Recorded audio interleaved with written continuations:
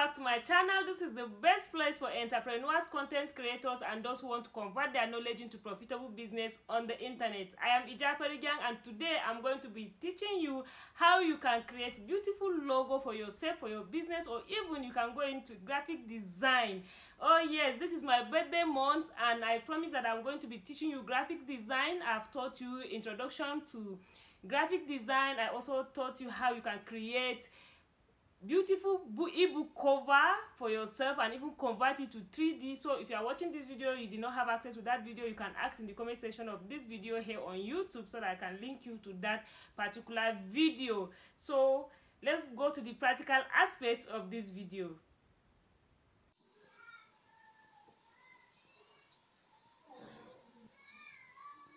Alright, here we are on the practical aspect. So we are still using Canva, just as I've taught you earlier. If you have watched my video, I just taught you how to create book cover like this one and convert it to 3D like this. So now we are going to learn how to create logo for your business. It's very important. Here on Canva, you can either use the Canva app, or you can always go online. You can use any of your browser and then search for canva.com. You can search for canva.com. So if you are signing in for the first time, you need to sign up with your email address and your password. So here it is. So we are here. The next thing I'm going to do is on this search here, I'm going to tap logo. By the time I tap logo, you will see different logo designs that will come up. You can pick any of them and convert it to yours. All you need to do is to add one or two things to it, or remove one or two things to it. Just as I've told you about design, importance of design, the elements of design. So here we are. So let's say I want to go for this one. This one, I love the font of this one, this particular one here.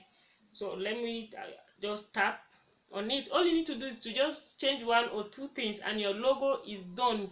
Because as I've said earlier, there's nothing like bad logo or good logo. One of my mentors will always say that like GT Bank is just a box inside another box. So that is how it is. So here we are.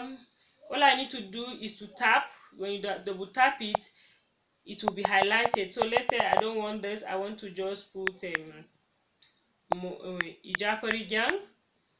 Let me say Ijaperi, or even Ijaperi is okay for me. Ijaperi.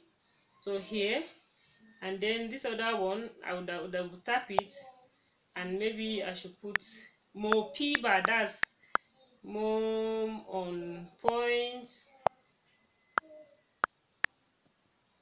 more on Point Internet Business Academy. That's the meaning of Mopiba, in case you have been wondering what this is all about.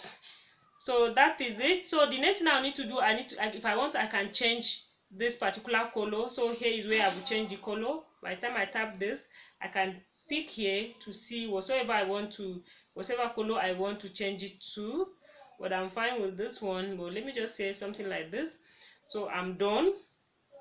Then what if I want to add a particular, maybe I want to add a particular element on it. All I need to do, as I've said earlier, if you want to add anything on Canva, all you need to do is to, on your mobile phone, is this plus sign.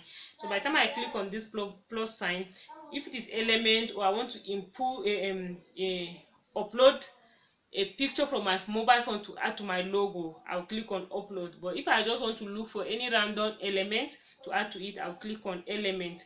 So by the time I click on element, it will bring out different elements. All I need to do, I can search a particular one. Let's say if my logo is all about, my company is all about food or about dogs or animals. Let's say I'm looking for food. If I just tap food and search, it will bring different elements of food. So I can pick any of this.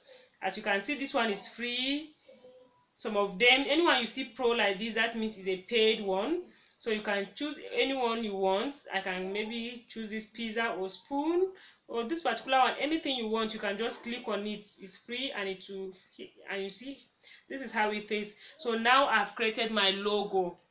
let's say maybe this small paper or this particular one, I don't want the font.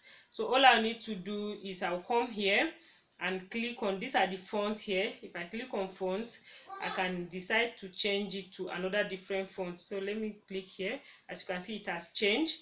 So let's say again, maybe I want to increase the size. All I need to do is tap this particular one here. As I tap here, I can change the size by dragging this. As you can see, I reduce it. So that is it. And then what else do I need to show you? You can underline, you can group, you can position. It's very important, this positioning. Like, let me say maybe I want this particular black lines to come up, or let me use this for as an example. Let me say I want to drag this one as it is here now, and I want the name to come up. So what do? I will come up here and click on this position. By the time I click on position, I want it to be I want this picture to go backward. So I'll click on backward. As you can see, it has gone behind it.